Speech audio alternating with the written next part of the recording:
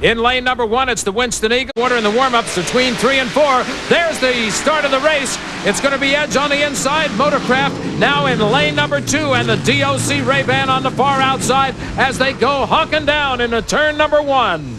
Oh, look at that boat run. Larry Lauterbach slowed way down coming off the exit pin, trying to get it back up. Here comes Jack Schaefer, sneaking up in his rooster tail. Look out! Jack Schaefer Jr. in Motorsports is going to challenge, takes over on the back chute of lap number 1. We've got a race, Dick Crippen. We certainly do, and we're going to see how these boats handle through the turn. It seems like Edge Shaving Gel is handling very well through the turns. He's got the inside groove. That should give them the advantage as they come into turns 3 and 4. He should be able to take the boat up into the lead position, but he's going to have to power on right away because Jack Schaefer Jr. is staying strong on the pedal as they come out of the turn. And that is exactly how they come out. Edge Shaving Gel is now your lead boat, but look right up there. He pulls alongside of him. On the outside, it is the Motorcraft boat, Jack Schaefer Jr. Both of these boats having great runs out here today after some early problems early on in the season. Piston-powered boats cranking down the straightaway to complete lap number 1. Side by side, the yellow boat, Larry Lauterbach, and the white boat, Jack Schaefer Jr., both a couple of grizzled veterans. And we remind everybody again, the Harvey Motorsports boat had to withdraw with sponson damage right there on that course. There are some holes in the water between the waves where they tend to crash down into them and ruin the sponsons, so that boat is out of it. And the Thor Racing Team boat went dead in the water during the warm-ups and did not start. And again, we have a neck-and-neck battle down the back stretch here on the Ohio River as they head down toward the bridge. Larry Lauterbach to the right on the inside, and the yellow boat on the white boat on the outside is Jack Schaefer Jr.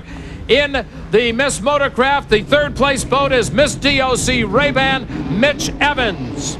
The gel shaving edge is powered by 2 Mercury Marine 500 cubic inch EFIs. Oh, but his canopy just popped over, and going by him to take over first place will be the Motorcraft powered by 2 blown Ford Marine high performance V8s.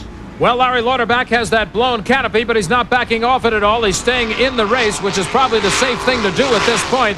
They're going to go one more lap around. Now, I don't know whether the officials, they may have to disqualify that boat. This is the second time today he's had a canopy problem. He also had a problem up in Detroit where the hatch underneath the boat actually blew open, and the water pressure coming up through the driver's section blew the canopy open. So it's possible that those latches are sprung on the boat. He's gotten the black flag. I don't think he saw it, but your leader now is the Motorcraft with Jack Schaefer Jr. Officially in second place will be the Miss DOC Ray-Ban. And the disqualification now, they are saying on our radios that the Edge Shaving Gel is disqualified. Larry Lauterbach because of that hatch coming up and coming for the checkered flag for the first time in a long time. Jack Schaefer Jr. in the Motorcraft. Well, it's certainly the first win that he's had this season and the first win for that boat, and that's going to be a very special moment not only for Jack but the entire crew who's worked hard.